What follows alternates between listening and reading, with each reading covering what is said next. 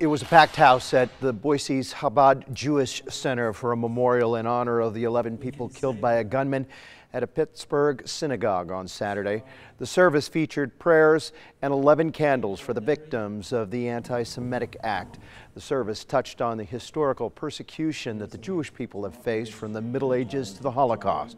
But the ultimate message tonight was one of kindness and love in the face of this horrific tragedy.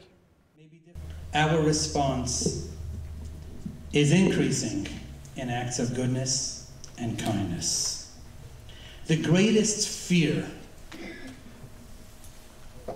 that these cowards of senseless hate and anti-Semitism have is the fear of goodness.